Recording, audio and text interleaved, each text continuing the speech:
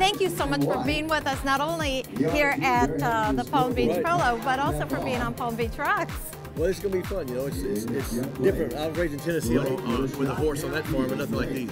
Yes, and so what animals are we featuring today? Well, we got a lot of native animals from the state of Florida, the owl, this beautiful bird here, the caracara, which is the national bird of Mexico, by the way, beautiful bird. Yes, you also find this sometimes in Florida as well. It's from the Bush Wildlife Sanctuary up in Jupiter. Wow, that's exciting. Now, I can't believe he's here. Tara, tell us a little bit about the event that we have to look forward to. This is our second annual Wilds Gala event held at IPC Pavilion.